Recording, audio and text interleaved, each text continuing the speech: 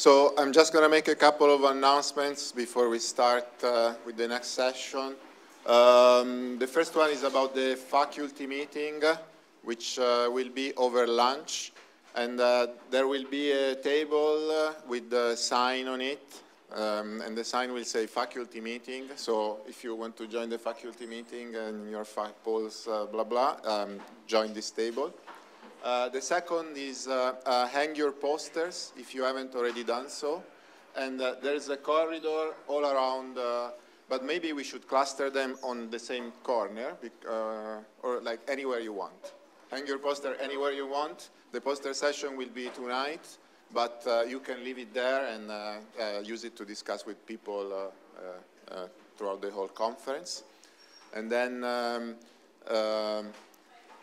I will let the chairman announce the speakers. I just want to say I'm really happy that Luca PELITI joined us as keynote because he's one of the pioneers in this area in Italy. So.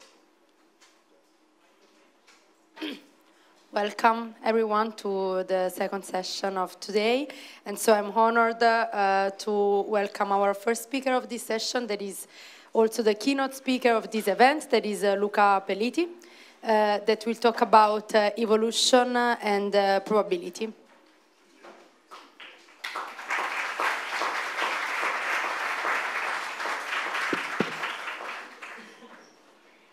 So hi.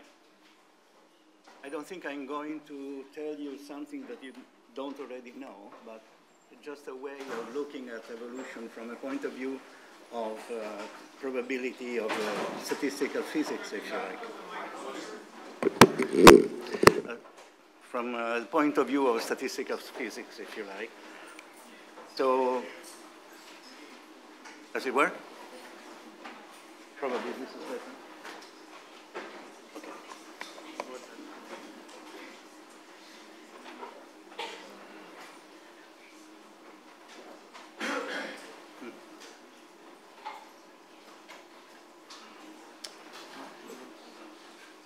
Okay, let's hope. Does it work now? Okay, so I start from this definition of Fisher. Say natural selection is a mechanism for generating exceeding high degree of improbability. And usually what we see evolution is in some sense of progress.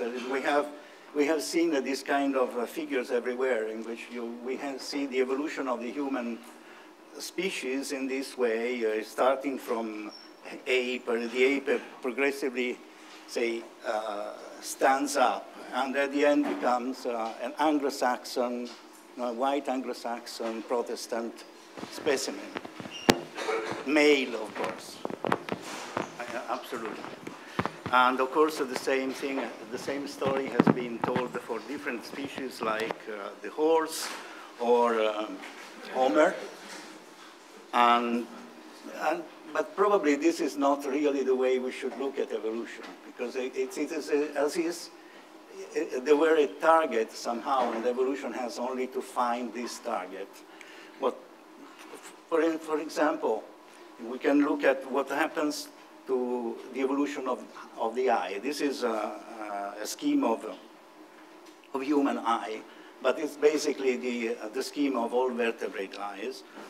And we can ask, how can such a complicated and sort of optimized device be evolved by the mechanism of variation and natural selection? In principle, just imagine that there are, I don't know, 1,000 possible choices to be made in order to build up an eye, like the vertebrate eye. And there is an equal probability of going one way or the other. Then we have, say, of all possible paths, there is only one good path to build up the vertebrate eye, and the probability of finding the correct path by randomly moving on this tree of choices is 1 over 10 to the 300. So it's a very small probability, and it seems very strange that this blind mechanism of mutation and selection is able to find the correct path after all. Actually, it is not so strange. If we look at the octopus eye, this is something that looks pretty much the same as the vertebrate eye, and in fact it works pretty much in the same way. But it does not derive from the vertebrate eye. And we can look at it, we can see it if we look in the details on how it is made. And actually, it turns out that the engineer who engineered the octopus eye was probably slightly better than the ones who engineered the vertebrate eye. In fact, if we look at the vertebrate eye, we find that the optic nerve gets into the globe and is above the retina, so it sort of partially screens the retina. This is why we have a blind spot in our eyes. And this is, the blind spot corresponds to the place in which the optic nerve enters through the retina into the globe. And this does not happen with the octopus eye. Sorry. This does not happen in the octopus eye. On the other hand, in the octopus eye, we have a sort of a ganglion in which there is a transfer of information from the retina to the optic nerve, whereas in the case of the vertebrate eye, the information is directly linked to the optic nerve. So you can think what is better from one side or the other. But the bottom line of this reasoning is that the two eyes evolved through a completely different path to reach the same goal, that is eye with the conformation of the eye that is pretty similar. So there were at least two different paths to reach the same destination.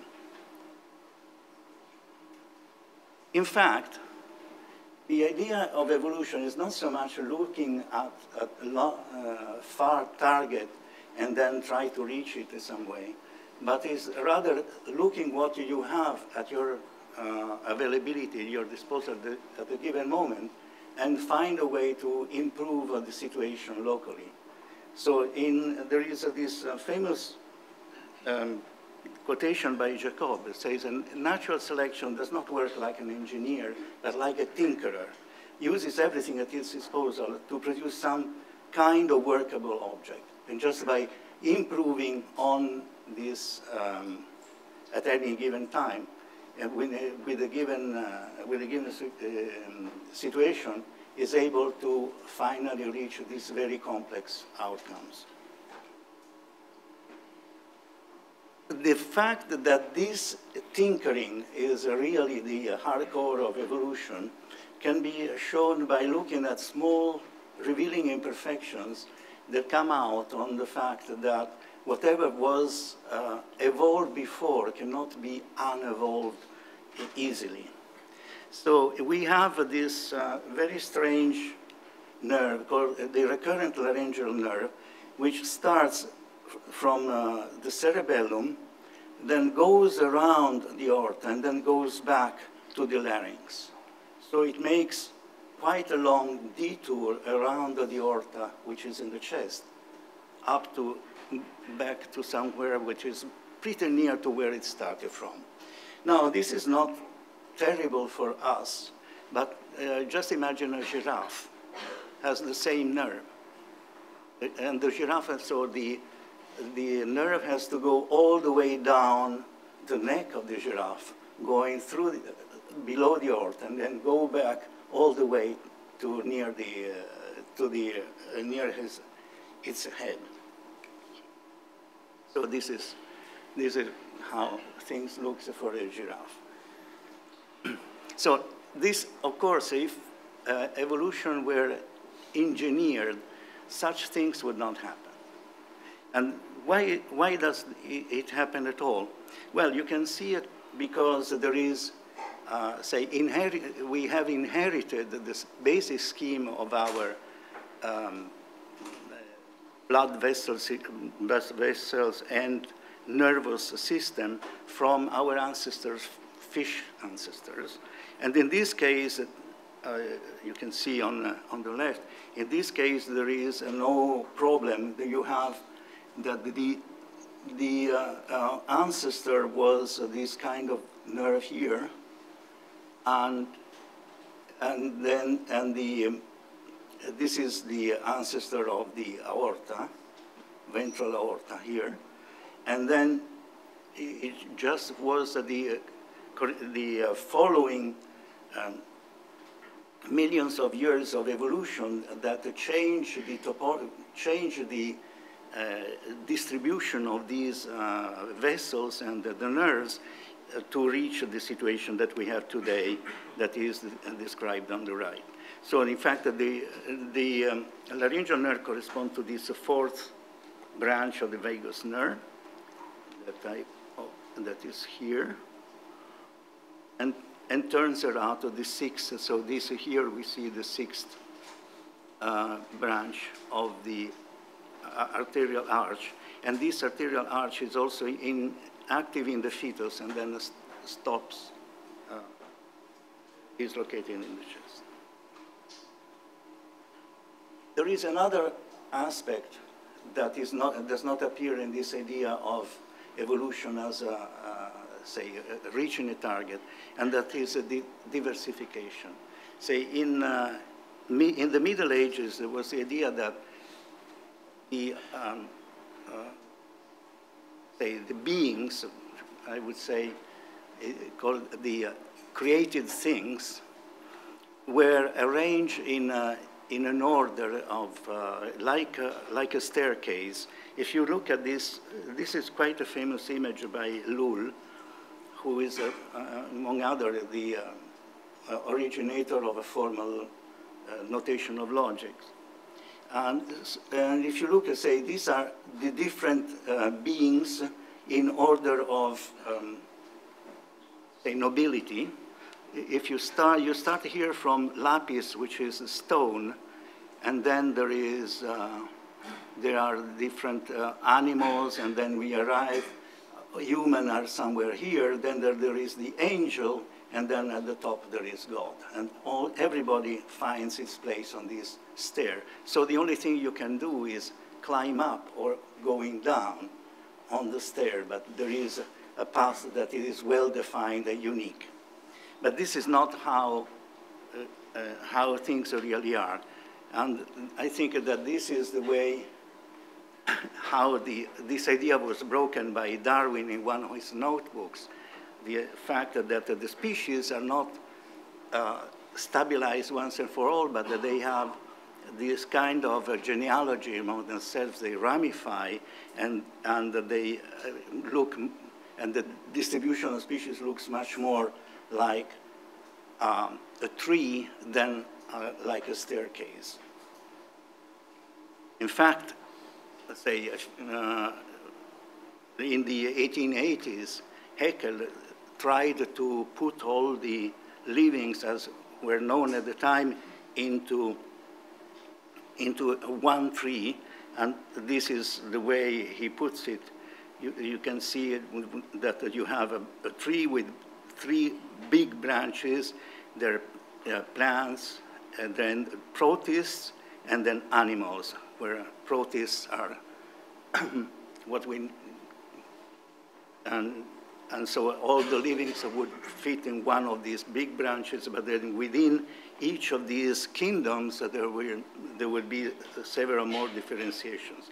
It is interesting. Okay, now we have more or less, again, three branches.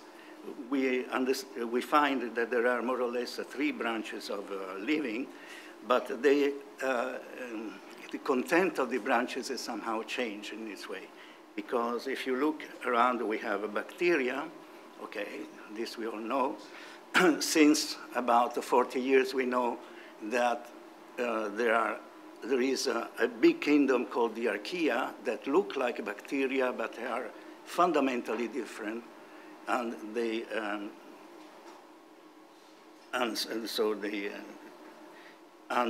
they are about as diverse as the ordinary bacteria, and whose origin is about almost as old as that of the bacteria themselves. And then we have the other branch of the eukaryotes. And in the eukaryotes, we have that, in fact, animals and plants and fungi are a sort of a small branch at the end of a big branch that contains a great deal of other differentiations that were not recognized at the time of Darwin or Haeckel. Now, how can we understand this from a point of view of probability? Say, if we look at, if you look forward, we find that each tree branch appears as the result of a high improbable process that is directed towards some goal. And so it seems totally unlikely to be successful. On the other hand, if you look from the root, there are so many viable choices that you are sort of bound to eventually get somewhere. And just imagine that, say, most of the living do not have many more complicated organs than a simple bacteria. And in fact, as I say, as you keep thinking about it, you find that the hardest part was really at the beginning to get the first cell working. And then after, say, it was a piece of cake in some sense. Anyway, we also know that 99% at least of the species are dead. So it means that dead end exists, and eventually we are bound to find a dead end. But that some other way of surviving will be found. I don't know if you know the book by Stephen Jay Gould called Full House. That says, well, most of the life we have is bacterial. And we are sort of an epiphenomenon that are tolerated by bacteria for some time. So let's go back. What are the mechanisms of evolution? We have, of course, reproduction. Similar begets similar. We have selection. And selection has been, say, named survival of the fittest by Spencer. This is sort of kind of a circular definition. And I prefer the definition of Fisher that I mentioned before, say, a way of generating high degree of improbability. And there is a mutation. So the selection acts on the population, and the population remains always heterogeneous. We are very different, luckily. And we have gone through selections because we were born, but we keep and we cherish our differences. So in order to describe such a process, you have to describe it by probabilistic means, by probabilistic tools. Let's see how it works in a very simple model.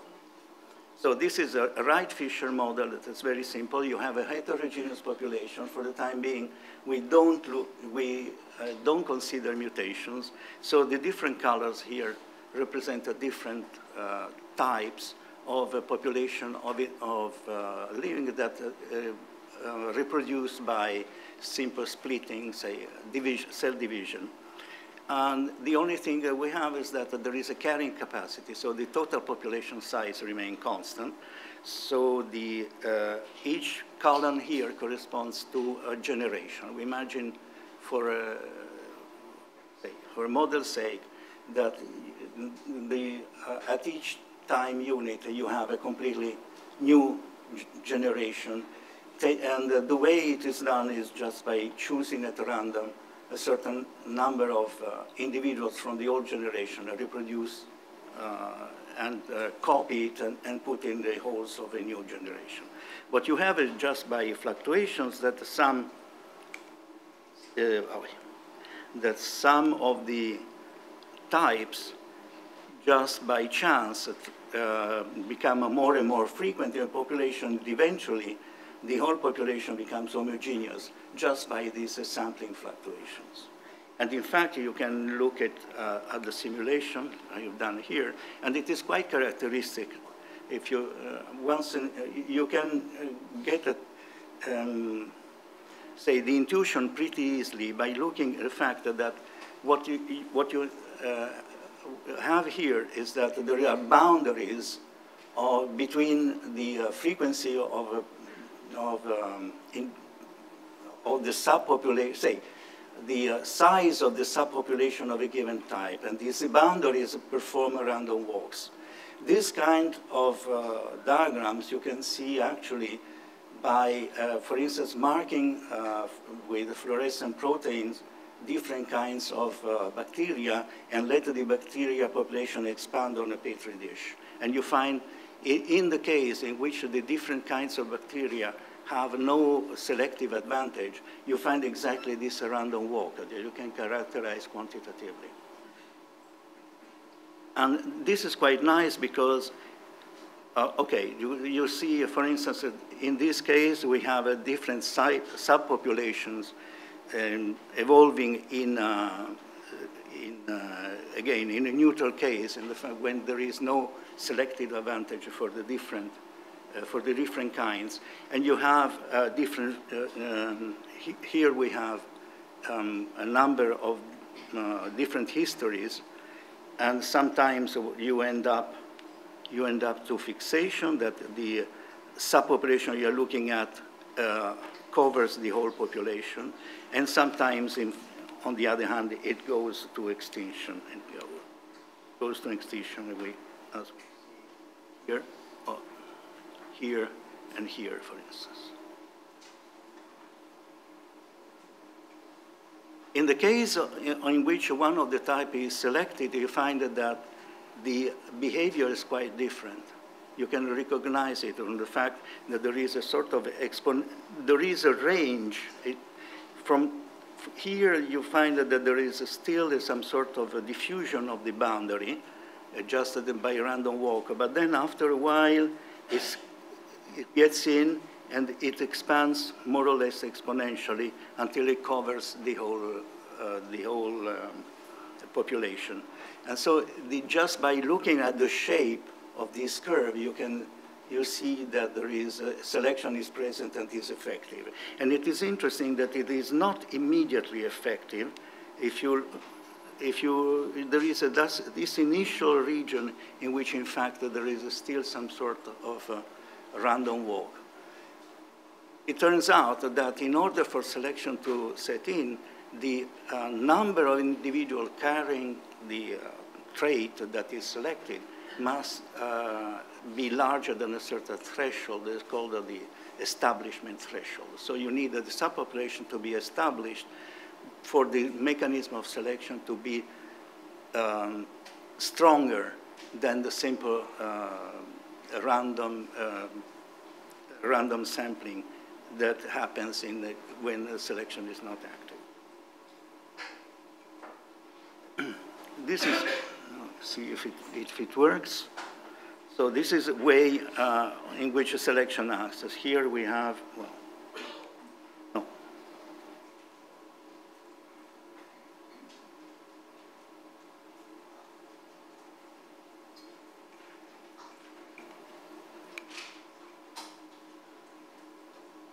No, sorry. Maybe you have to click on it. I have to click on it. No.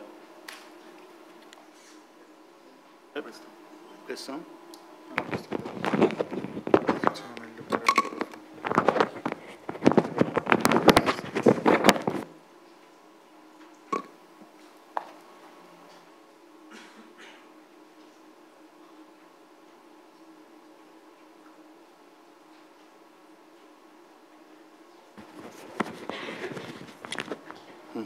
Pronto? Vai. Vai. Apri. Ok.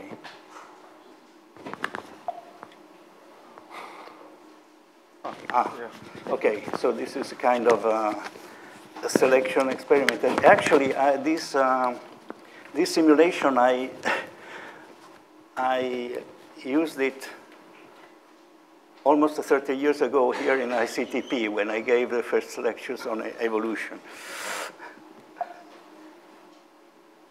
So you have a population, it's initially, say, located at the origin, but then we introduced that it is favored if it is at this point off the origin, and you find that just the mechanism of differential reproduction lets the population move to this to this other location. And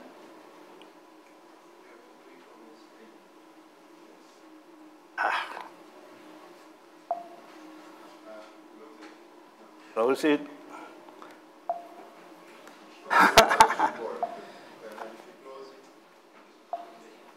Oh, yeah, yeah. Sorry, because I think... Okay. Oh, this is the... Okay, this is simply looking at the distribution of the x coordinate in of the experiment that I showed you before, and just say until the 150 time 150, there is the population is located near the origin, and then there is this there is a switch to the selection for the position at 0.5, and you find that there is the first effect is the fact that most of the population just disappears, that is not able to reproduce, and then they start by approaching the optimal point. And again, you find that there is a kind of delay before the selection starts being filled. And of course, the selection is not perfect. Sometimes you can have, here we have several experiments of the kind that I've shown you before, and looking at whether the privileged variant of the population can establish itself. And what we see is that there are a number of cases in which it is simply not able to go through beyond the establishment threshold and goes to extinction just by random sampling. The situation becomes more complicated if you will consider the possibility that there are several mutations that could be under the selection process at the same time. So in this case, we start with, say, a reference population, and then we have, for instance, a first mutation here, and then a second independent mutation here, and so so the first one is favored with respect to the wild type, the second one is favored with respect to the first one, and so they compete, and then we have beyond other mutations that play the same game, but within the descendants of the second mutation and so on and so forth, so that if you look at what happens in time, you find that the different subpopulation grow and decay in a way that it is, in a way that it is possible to describe with probabilistic means in a quite, but in which you have to take into account the fact that the effective selection for a subpopulation depends on what all the other guys are doing at the same time.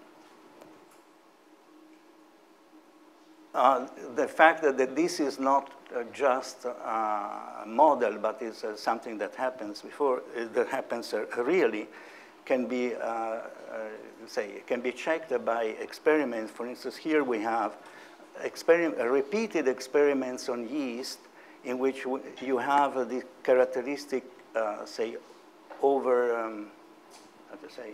succession of different subpopulations by mutation and selection over a certain number of generations. You find that that the behavior is, pretty much reproducible. And the fact is that most of these, the mutations that arrive in these experiments are in fact comparatively of easy access in the experimental situation that has been considered. So we have a situation in which quite often you have that some mutations become established, get selected, but before they can really go to fixation and dominate the whole population, there will be another mutation coming in that is slightly better and is able to establish and eventually to be selected for. So the point, this turns to the point, can we predict evolution? Well, of course, the details of the evolution cannot be predicted. We have seen that even if we know that a given variant is is preferred in a given environment, then it may go to extinction simply because of the sampling fluctuations. But however, a number of inferences can be made, and in some prediction can be done. And this example is, well, first, just example of predictions. I think it's a famous example of prediction in evolution by Darwin and Wallace. So these are flowers in Madagascar.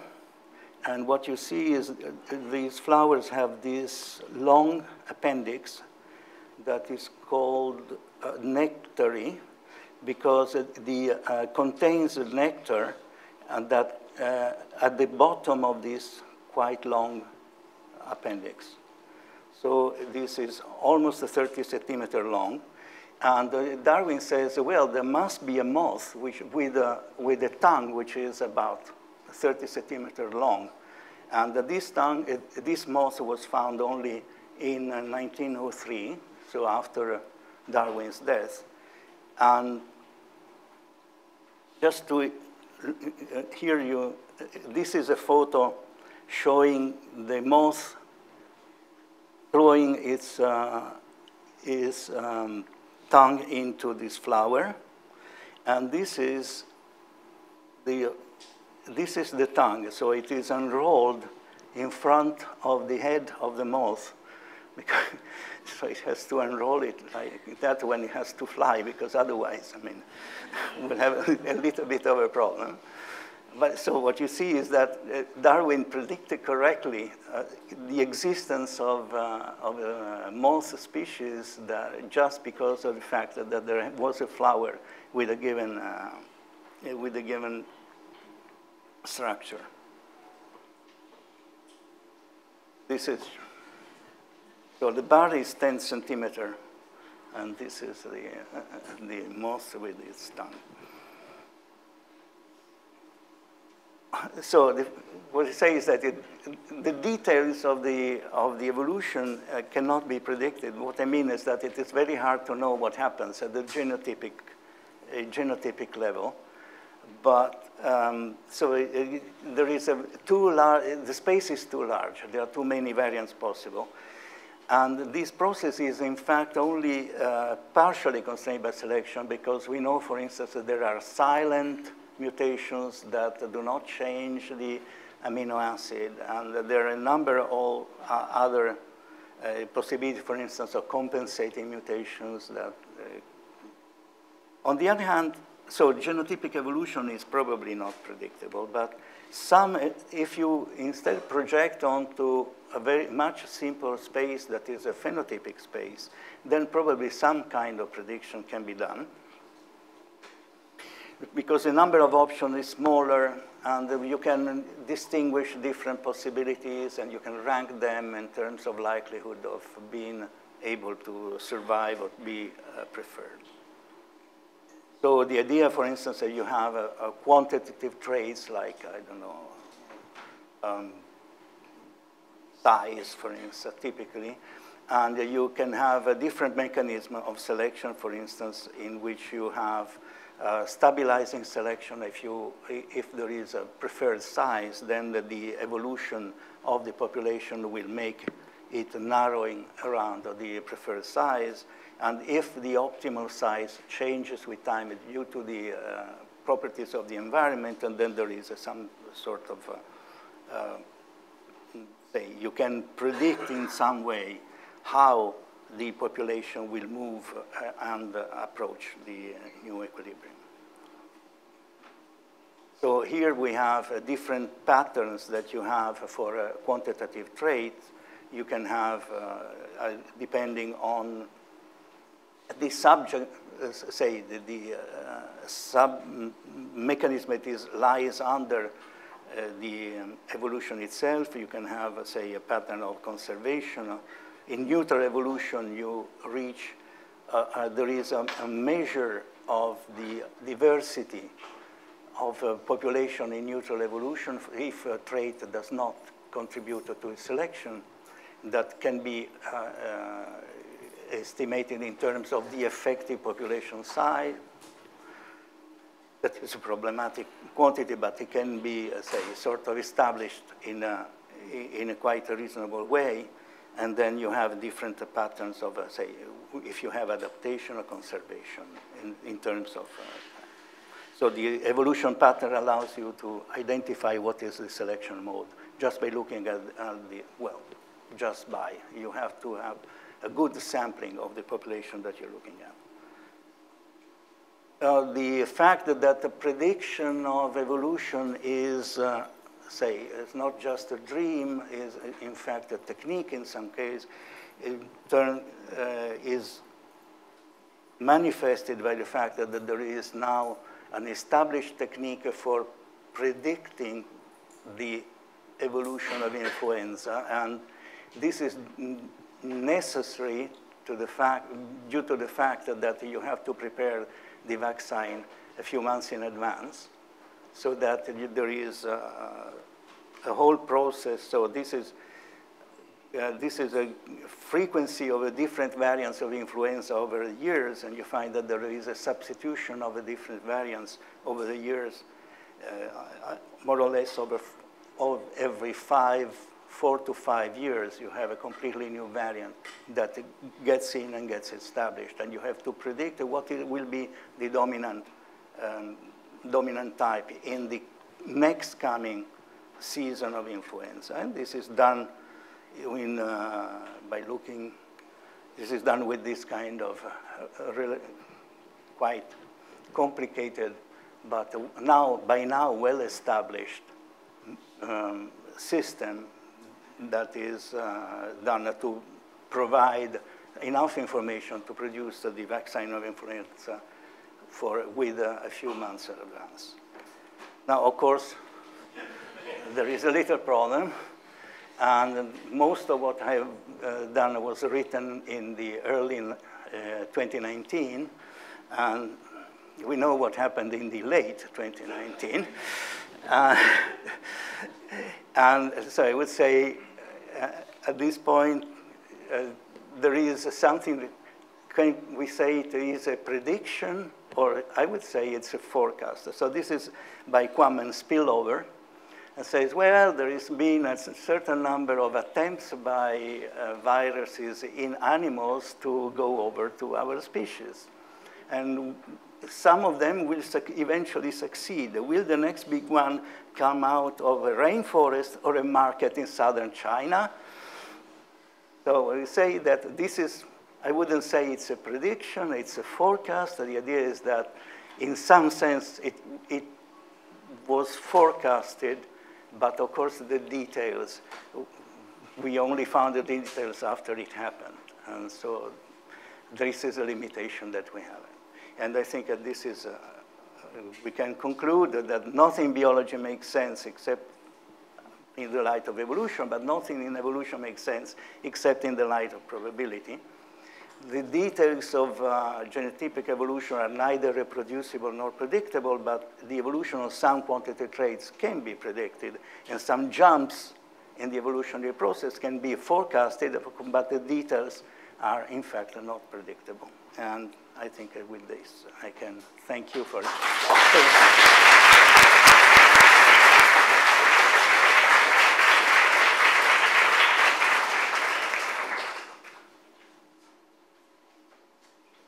Thank you very much. And questions? Yeah, do you need the microphone? Okay.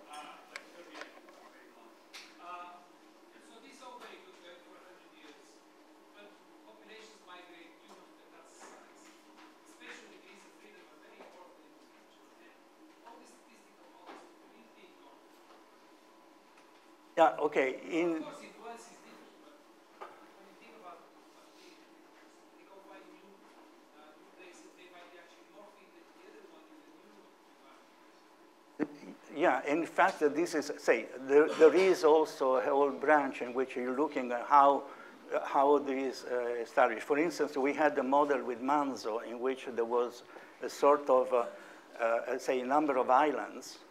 And what you had is that the system reached the point in which there was a sort of a traveling wave of the islands due to the fact that the, no species, no variant was optimal. It was some sort of rock, scissor, paper game, but was geographically distributed. And this, in some sense, you can find it also in nature. That there are some sort of, actually, influenza itself is a traveling wave in Southeast Asia. So it can survive because it does not establish in one point, but it's traveling all around with the seasons. So this is certainly one of the cases in which spatial is important. And one more point, air travel has changed completely. Sure, sure. Yeah, for the case of influenza, for instance, you have a problem that there is a spillover from southern to northern, which makes the season earlier. And this is a big problem, in fact, for the vaccine. Yeah. Well, it's very nice to hear this. I of course, greatly admire this whole field that you really invented, sort of mathematizing Darwin. I wonder what people are thinking, and you in particular are thinking about the things that are outside that very particular Darwinian tree of life thing, namely horizontal gene transfer. We think that that's what happened, say, before the last common ancestor. That's a Carl Woese idea. And then, of course, in modern times, there's a thing called sex, which I think also is not sort of at the microscopic level described by the dynamics you have. Is that something everyone could just sort of coarse grain out, or are there other more complicated things that can happen? Well, I think that it really depends on which level you're looking at. So for the sex itself, I think that this is quite well established also from a point of view of, say, evolutionary impact and the way in which variants can get established. So on, there are plenty of even, say, hard mathematical treatment of that. At the level of evolution, I think that this is horizontal gene transfer is very important for instance, at the level, of course, of microbial communities, and also for protists. Even for protists have this very often have this very complicated sex distribution, in which it is very important, so that they have. Some of them have 60 different sexes, and in this case, also from the point of view of selection, it's very important that they keep a certain amount of variety via mechanism of horizontal gene transfer. But myself, I'm saying not terribly familiar with that. Hi. So most of your examples are very nice, are sort of macroevolution ones, yeah. But there's somehow in many people's work on, let's say, evolution of circuits or particular protein complexes or machines, there's an implicit assumption that you can forget all about this and assume the system has somehow evolutionary-wise reached some optimal performance. Do you believe that that's actually true for some molecular machines? Or in other words, the assumption is there's enough variation, enough time to sample everything and to find something which you can find separately by just optimizing what's possible, what's best, what's most fit. And now that clearly doesn't work in the macroscopic world, as you pointed out. Does it work at the microscopic world? There's some transition that you think occurs? I'm curious your opinion about that. This is a very good question. In fact, I believe that if you look, it's quite strange because, for instance, look at ribosome. The ribosome has, in some sense, frozen structure. It's a unique structure because it combines proteins and nucleic acid in the same. And so on the other hand, it must be optimal in some sense, at least within the possibilities that life allows it to vary. because it is so fundamental that if it had, say, a basic defect, it would not work. So my impression is that at the very deep level, you can probably not touch too much, say, what is very fundamental. On the higher level, well, we know that there are some defects in our metabolism that are inherited, and then some show off as the random illness, random disease that would be wiped out in a few generations if there were not medicine. So why not? I mean, that means that even in nature, there are a number of not suboptimal molecular mechanisms that are kept because the selection coefficient is not too strong. I don't know. I think that it depends on which level you're looking at. If it is very fundamental under very strong selection, probably it is optimal. But otherwise, why not?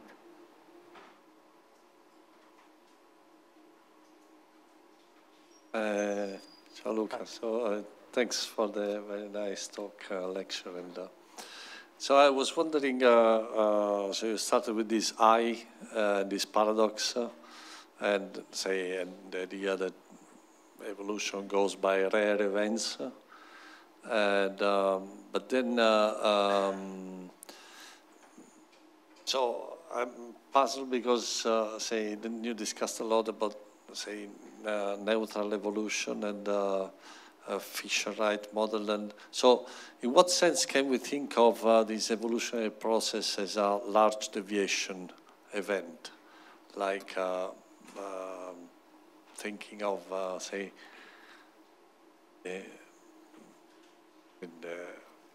discovery of the eye as a large deviation event, where instead of the average fitness of your population, you look at an atypical high fitness? Well, I think that even the simulation that I've done shows you, if you look at the distribution of the population and the point in which selection acts, which is outside of the population, the reason why the population is able to find this optimal point is the fact that there are some outliers there. Some outliers there find, there is a region in which the fitness improves, and they start reproducing there. So in this sense, it is really the tail of the distribution that allows the whole population to move to the new optimum. And it is amplified by the mechanism of differential reproduction. So in a sense, I agree. That is, if I understood correctly what you told me.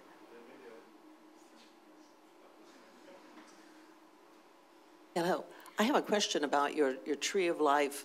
So I know it was in part due to a colleague of ours from the University of Illinois, Carl Vose, and he did it by comparing the ribosomal RNA.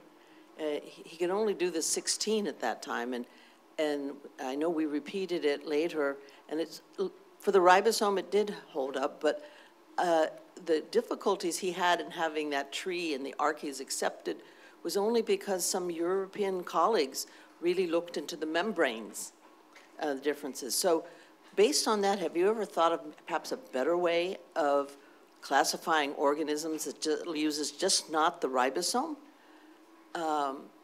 but some other feature of the cell? Yeah, actually, the fact that the membrane lipids are different in the archaea than in the ordinary bacteria I think, is really the culprit, let's put it this way. And also, there is a debate whether the eukaryotes sort of branched off the archaea or not. And this is really outside of my competence. I'm sort of sympathetic with this description that I wrote. That is a sort of common description. And I think that this difference of the lipids is really the very fundamental, because it's very hard to imagine how you can have, say, overcome of an established machinery to produce some kind of lipids, and then suddenly you produce a different one. I don't know. I have no solution to this problem. Hi, Luca. Thank you for the lecture. I would like to, if you can comment about the fitness, the concept of fitness. I mean, in these models, we typically use fitness as a parameters, and that can act on the probability success of the species. But actually, there are more and more evidences that, of course, this is a very high-dimensional, how to say, time-dependent parameters that maybe depends on the also interactions, so the ecological dynamics. So in the last years, there have been some interesting development. I mean, can you comment about this? I think it's an interesting point. I think this is a fundamental point. In fact, this is something that we put under the rug when we make this kind of, that means that you cannot really separate evolution itself from the ecology, from the community, so that the correct setting is eco-evolution. But we are still, I think that we are still starting with a great deal of difficulties to have some sort of coherent description of eco-evolution as a whole adapting system. So I agree with that. Fitness itself is very nice when you write simple models, but of course the actual success of, it's hard to measure, in fact, for instance. And we find some way of possibilities of measuring, for instance, in microbial communities, but it's multidimensional. It has several components, and I agree with that. But basically, the fact is that we have to move from this species-focused description of evolution to eco-evolution, the evolution of the whole community. So just something maybe you didn't, perhaps by choice, cover is the evolution of complexity. So there are some people that argue that there is a neutral bias towards constructing more complex systems. Like if you have sticky proteins, you will make complexes, and then higher order complexes. What's your take on the evolution of complexity? Well, say the Stephen Jay Gould answer is say, well, you cannot be much simpler than a simple cell, but say the space on the other side is infinite. So eventually you will go as complex as you wish. So this is a sort of, I think it's really the answer. It makes sense. There is no intrinsic advantage in being more complex, but it's over there. I mean, why not?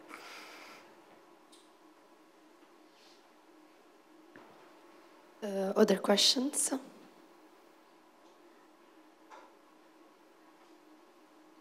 Okay, if that's it, we can thank you very much for the speaker again.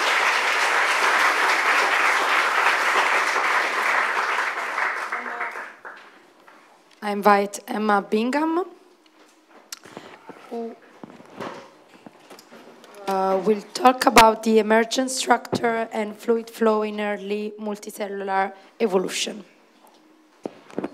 Okay.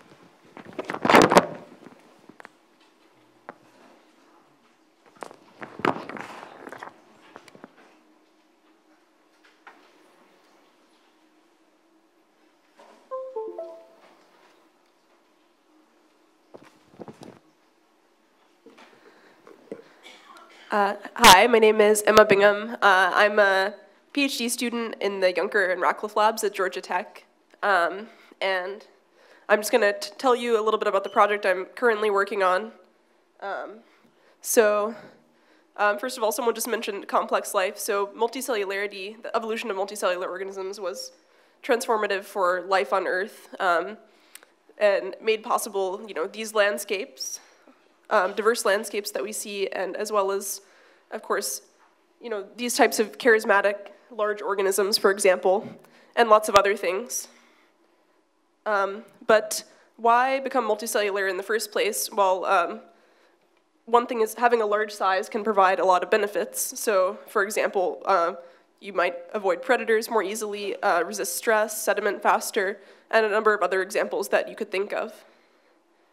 However, large size can often come with a biophysical cost, which is basically, if you're a big group of cells, the nutrients are all outside and you need to be able to get them inside to feed all the cells. And so you run into this thing people call diffusion limitation, where only the outside cells may be getting nutrients, and this is gonna come with usually some sort of growth cost or some type of cost for the organism that it has to deal with somehow. So like in this example, you can see the organism, this is a colony of bacteria, and the outside cells only are getting the nutrients, and it kind of costs to compensate by doing this growth rate oscillation.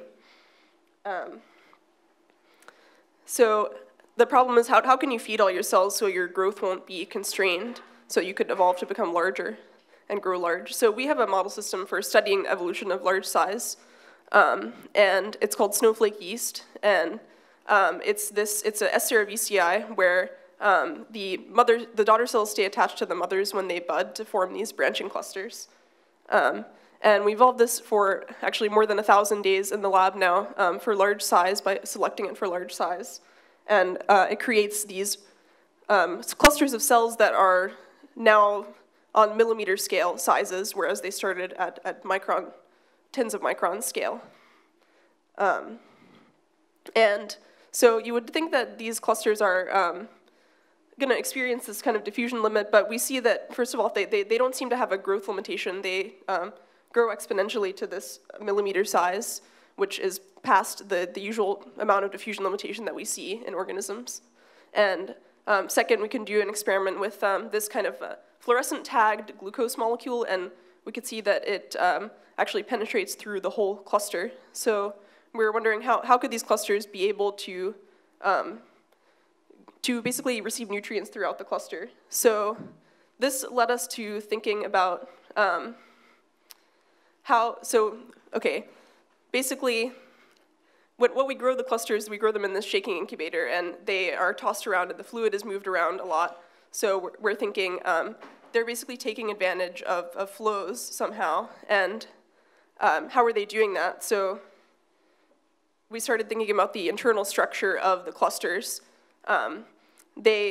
When the clusters evolve to become large, they develop these elongated cells, and they start to form these, instead of just the mother-daughter connections, they start to form this type of entangled structure as well, where the branches are all entangling together with each other. So basically, this creates two kind of characteristics that we're thinking about. So first is that this entangled structure, it makes them tougher. They can withstand flows without falling apart. And also, we think they seem to have some sort of permeability also to allow fluid through. They don't have an extracellular matrix, for example, like biofilms. So kind of what we're thinking about with this project is, like, are these in kind of a sweet spot to do this, or can we create some kind of phase diagram to show like what sort of organisms might be able to do this and overcome diffusion limits in this way? So that's kind of the pitch for my project. Thanks for listening. Come talk to me at the conference, and you can email me as well. So thank you.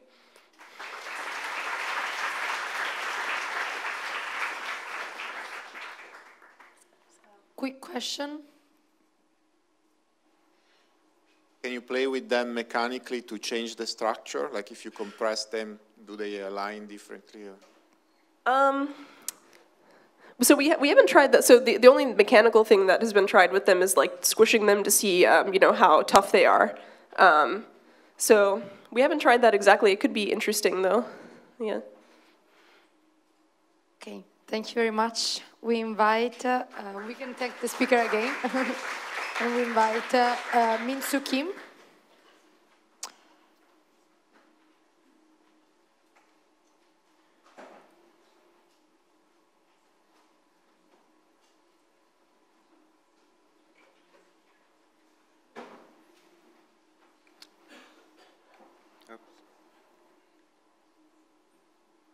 Well, I would like to thank the organizer for this wonderful conference. So one of the primary examples that we see in the hospital for the evolution is the emergence of antibiotic resistance, right? And we can easily rationalize why this is important. So, you know, if it's antibiotic susceptible, then we can treat them, right? But if it's resistant, the treatment fails. Okay? But if you actually look at the data, the picture is more complicated. So if you talk to a doctor and it says it's never this simple, it's actually they follow this 90-60 rules. Okay? So for susceptible strain, okay, the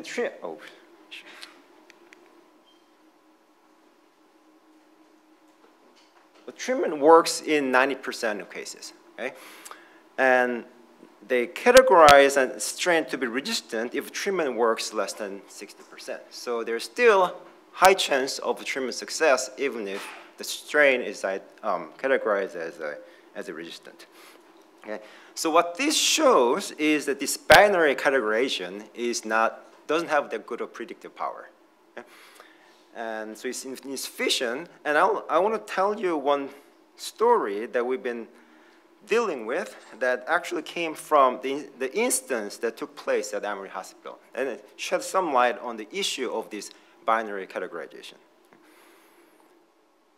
Okay, so a patient came with a nasty infection. And so doctor then wanted to see whether that bug was susceptible or resistant to antibiotic, right? And now how do they do that in the clinical lab? So they use they use this E-strip, so it's E-test. So what does it do? So this E-test, there is a increasing concentration of antibiotics, okay? And in this plate, they spread the bug and put this E-strip and then incubate it. And you see this zone of clearance, right? Within this zone, bacteria die. Okay? And outside of the zone that they grow because antibiotic concentration is less, okay? Because it travels through diffusion. Okay? So then you look at the size of this zone, okay? And if it's antibiotic resistant, then you'll get smaller size. Right? So you don't have to really quantify just by looking at the zone. Doctor can easily screen, oh, this is susceptible, this is resistant. Okay? So this doctor performed this assay and found that this bug that he was dealing with was resistant to all the commercially available antibiotics. Okay? And then what do? Then they follow this procedure that there is this last resort antibiotic, okay, where they typically put it in a shelf. They don't use it, okay, for the fear that the bacteria might develop resistance. And one of those antibiotics is a colistin. And the doctor went ahead and performed this assay. He thought that he observed this. Okay, he went ahead and treated the patient, and the treatment failed. And unfortunately, the patient died. Okay? So this was shocking because colistin has been working. It has been a reliable source of as a last resort antibiotic. Okay? There was an institutional review. Okay? And it turned out that doctor actually saw, it turned out that this was what was happening. And unfortunately, doctor missed this. Okay? And if you see this clearance zone, to them, okay, it's the same size as this susceptible strain, right? So they said, oh, this is susceptible. And then later, they found that there is this dots in the middle. Okay? And at the first side, they thought that it was contamination, so they repeated the assay again. They saw exactly the same behavior. Okay? And then we call this heteroresistance. And what are these guys? If you quantify that, so if you count the size of this population size, the fraction of this resistant subpopulation as you increase antibiotic concentration, and typically it dropped to 0, but there's this long plateau that does not go away. And these are the guys that form the colonies in the middle of that clearance zone. Okay? And these are different from persisters because they form colonies, right? Persisters are the guys that do not grow and as a result tolerate antibiotic. Okay? But as soon as persisters wake up, they grow, their MIC or their susceptibility is the same as a susceptible cells, right? So they get cleared. So in this case, they grow. So their population size actually increase in the presence of antibiotics, right? So this is a resistant strain. Okay? So the natural question that emerges is we're working 3 questions, not 2 questions.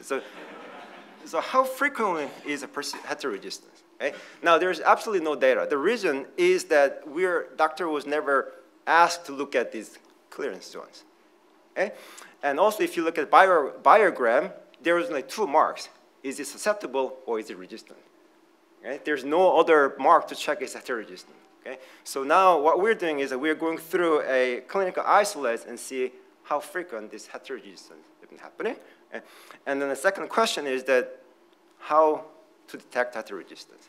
Okay? So the example I gave you was rather exceptional because we were able to see dots, but if the frequency of that or the fraction of the cell population is small, you actually don't see it, so you miss it.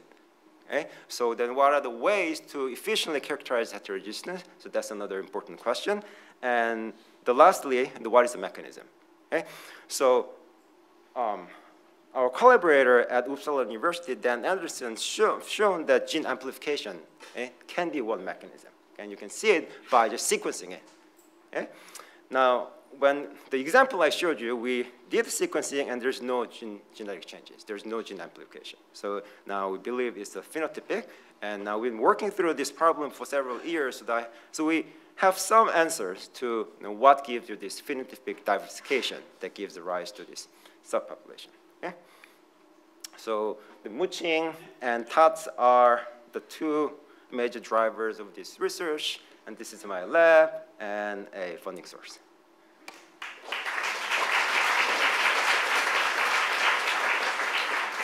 Unless it's a super quick question, maybe we can postpone it over lunch. It's a super.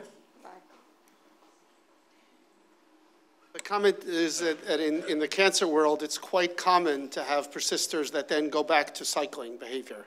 Yeah. So the idea that you can have a phenotypic persister, which then recovers the ability to divide even in the presence of drug, is well established. This is the first time I'm really seeing it in a bacterial antibiotic case. So the example I gave you is actually the first time that showed that heterogeneity caused a treatment failure. So that kind of we will walk it up from realizing the importance of this phenomena. Thanks again to the speaker. And Edoardo LUNA, who will talk about the non-equilibrium dynamics of cancer cell invasion modeled by the Dean-Kawasaki equation.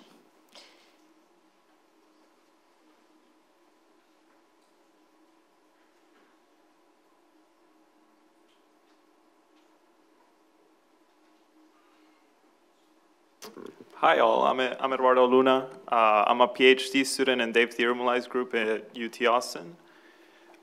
Even though the title of my talk says cellular dynamics, this is really a prescription to studying many body systems out of equilibrium. And so say you have a general system of N Brownian couple interacting particles for over-damped dynamics, so you can ignore inertial terms. This paper by David S. Dean introduces a way to studying the fluctuations of the density profile of the system.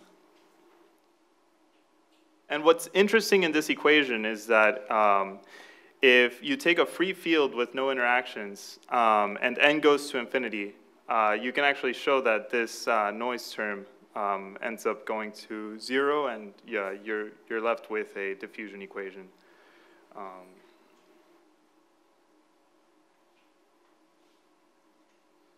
And so for studying the non-free field case, where there are interactions, a dynamic renormalization scheme is used to scale the variables, and also a method known as stochastic quantization, originally proposed in quantum field theory, which introduces a new fictitious time variable, and it turns the original stochastic PDE into this new Langevin equation, in which you can construct an action which does have a equilibrium distribution, and the fluctuation dissipation theorem is satisfied in this new Langevin equation. And so to get the Green's function of this system, this is a Dyson equation in which you need to calculate the self-energy. And this is really the most technical this presentation gets. And from this perturbative analysis, you can get scaling exponents for the MSD of the particles, and you can actually relate the correlation functions of the field fluctuation. So say you look at the density-density time correlation in time, you can show that the scaling satisfies this power law, and the dynamic exponent z is related between the MSD and the correlation function in this way.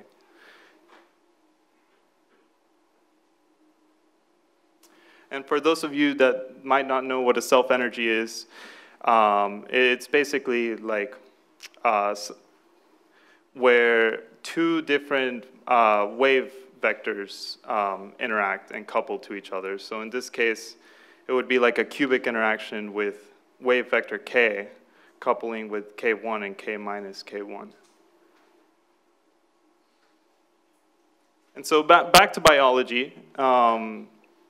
In this experimental study, it's shown that for non-cancerous endothelial cells, they undergo superdiffusion motion, and these waiting times are just defined as starting the experiment, waiting 0 hours, and then calculating the MSD profile. So after 20 hours, if you start calculating the MSD exponents, it would be in the regime of 1.5.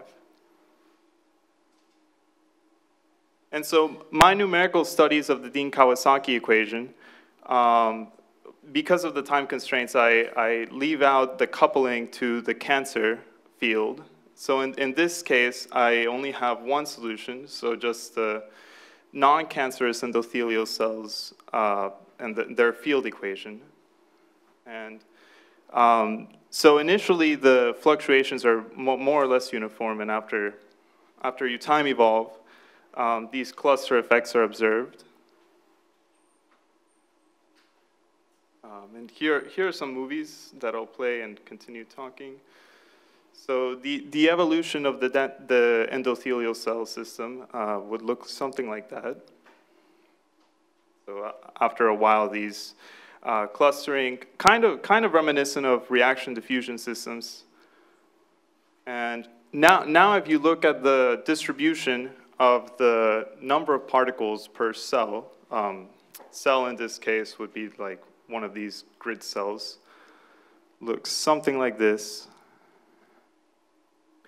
After some time too, this distribution also goes to some steady state profile.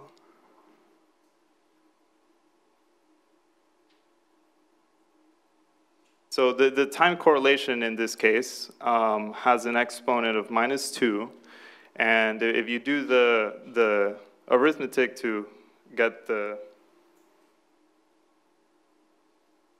so you see the exponent here is defined in this way, and the exponent for the MSD is 2 over z. If you calculate z in this case, it's about 1.33. And that leads to an MSD of about 1.5, which it agrees well with the experimental results. I'd like to thank my group, and if you have any questions about the theory or the, other numerical results of mine, feel free to find and ask me or email me, which is just my full name at utexas.edu. Thank you.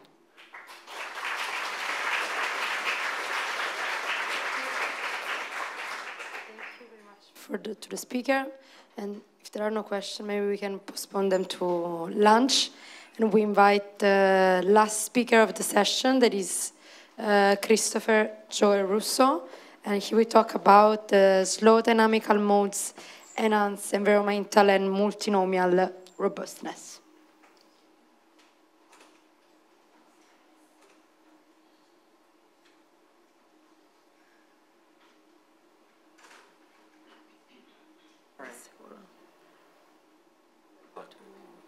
Yeah, okay, perfect, great. All right, hello, thank you so much. My name is Chris Russo. I'm a PhD student at University of Chicago in the biophysics PhD program, and I'm advised by Arvind Murugan, and so Ricardo, another student yesterday from the group, talked about evolution of evolvability. Today I'm going to talk about sort of a related idea. We're very interested in sort of evolution of robustness and its relationship to slow dynamical modes. So one of the defining features of all living systems, from single-cell organisms to complex vertebrates, is that they have mechanisms that allow them to respond to environmental changes, temperature shocks, changes in pH, osmotic stress, changes to nutrient environment. This is like one of the defining features of living things. But not only that is sort of, over the past decades of molecular biology, as we've sort of investigated and elucidated some of the mechanisms by which biological systems respond to stresses, one of the patterns that sort of people have started to notice is there's often sort of a characteristic network topology to these mechanisms of robustness, where sort of high dimensional information about the cellular state is sort of compressed down into some low variable, for example, the concentration of some molecular species in the cell, which is in turn orchestrating sort of a complex response to the perturbation. And these can respond to very diverse perturbations. And so we call these sort of low-dimensional controllers. Even if the dimensionality of the input is very high, there's often sort of a low-dimensional internal variable that's orchestrating the response to stress. And the molecular details don't really matter so much, but these are just sort of two illustrative examples. Cyclic AMP, where sort of high-dimensional inputs about sort of cell state are being integrated into the concentration of cyclic AMP, which is in turn orchestrating transcriptional regulation, protein activation, inhibition, and then PPGPP in prokaryotes, where at temperature stress, uncharged tRNA are sort of modulating PPGPP, which is in turn regulating transcription, translation, metabolic processes. And so the question we're trying to address in this project is, how do these simple controllers work? How is a controller where really there's a sort of single variable at the heart of it, how is it able to respond to diverse environmental perturbations? And sort of, we had this idea that maybe slow dynamical modes have something to do with this. And sort of just to recap what this is if you have a dynamical system, there may be sort of that has a fixed point that it relaxes to, there may be sort of a separation of time scales, and that maybe the system will very quickly relax to a single mode or some small number of modes, and then relax slowly along that mode to the fixed point. A slow mode is also a soft mode in that arbitrary perturbations to the system are going to be sort of disproportionately in the direction of that mode. And sort of to investigate this plays a part in how these simple controllers work. We have some analytic theory as well, but today I'm just going to sort of present our numerical results. So we sort of construct a simple model of a gene regulatory network where you have these many different genes which are regulating each other with Michaelis-Menten kinetics, and there's going to be sort of a wild type fixed point. And we also impose that it has a controller of the sort that we saw earlier, where sort of high dimensional sensing inputs are being compressed and are being projected down onto some number of internal controller nodes, which is then sort of which is then controlling a restorative response to the system. And so we say the system is fit if, we're defining fitness of the system as if this controller is able to sort of restore, or how well the controller is able to restore the system back towards the wild type fixed point in the face of diverse environmental perturbations, which we represent here. And we average over many diverse environmental perturbations that are sort of pushing different nodes, meaning that we say the system is fit if it is robust to many different kinds of perturbations.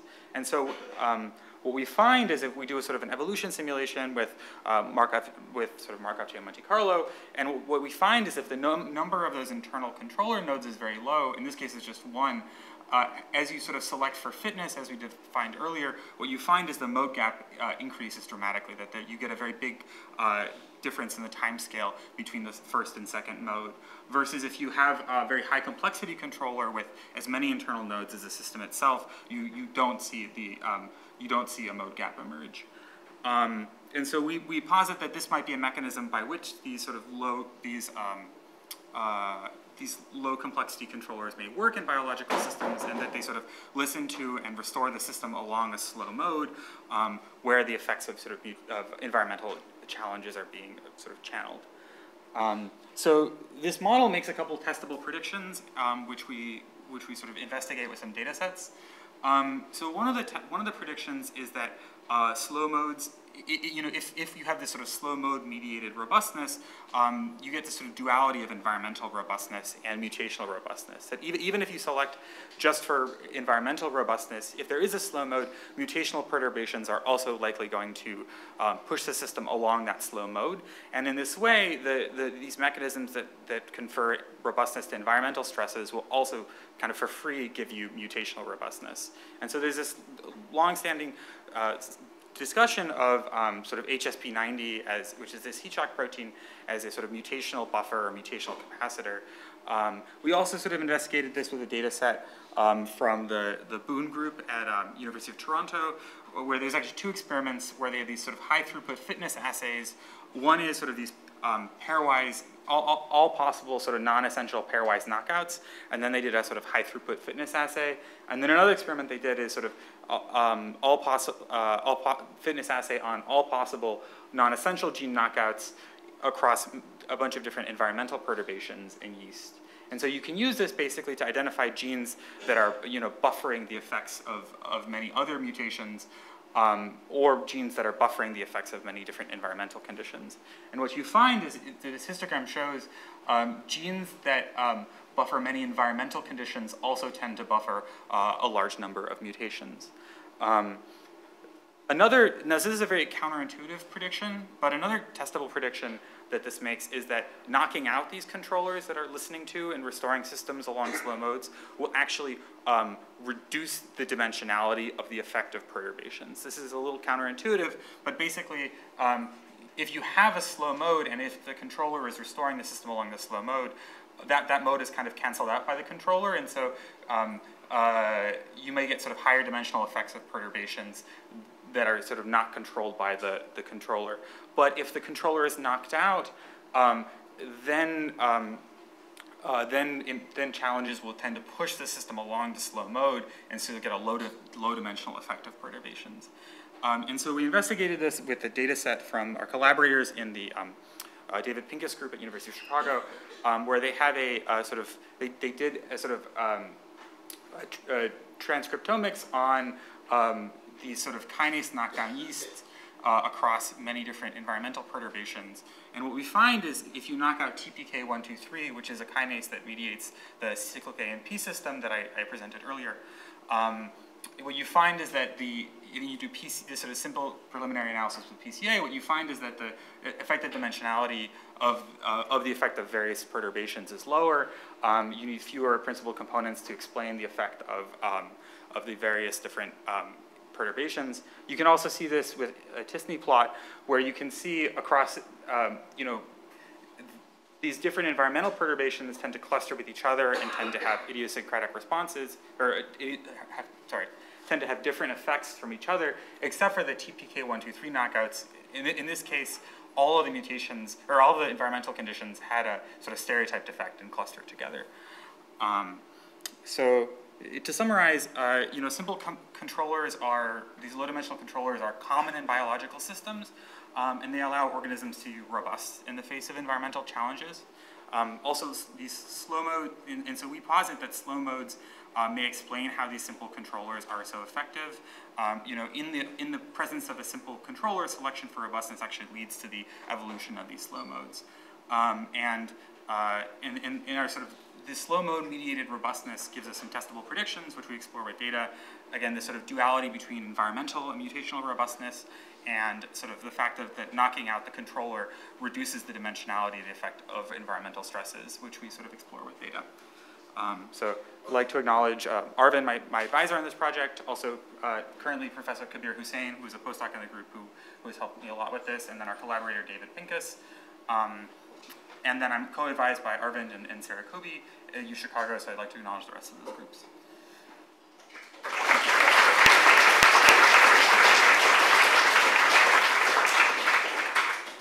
We have time for questions. Yep. Thanks for the great talk. I was wondering if the control is low dimensional, then the parameter space also has a large gap in its eigenvalues around the point, and have you looked at? Yeah, so the way, maybe I should have clarified. So, yes, so what we do is if you start with a low dimensional controller and you evolve this, and you sort of evolve this gene regulatory network with the controller, what you find is that the mode gap of that, like, about the fixed point of that network increases as you sort of select for robustness. Eigenvalue spectrum gap is correlated with the time scale it comes from like these KK terms of the gene regulatory network.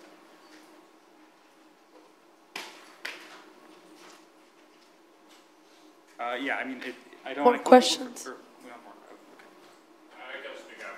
So your first hypothesis is evolutionary and mutational robustness and environmental robustness. Do you have a control that without it you wouldn't have that effect? Because it seems like an obvious thing that many classes of models even without a controller will have that property. We'll have a slow mode. Or what? Yeah, without a slow mode, you still may have a correlation between environmental and mutational robustness. Yeah, sure. I'm not. Yeah, I guess our argument is if there isn't a slow mode, then yeah, I don't know. I mean, you could posit other models, but I guess our argument would be that if there isn't a slow mode, like the effect of an environmental versus a mutational perturbation could be orthogonal to each other, and you wouldn't necessarily get that the robustness mechanism works for both. Any more questions? Okay, then we can thank the speaker again.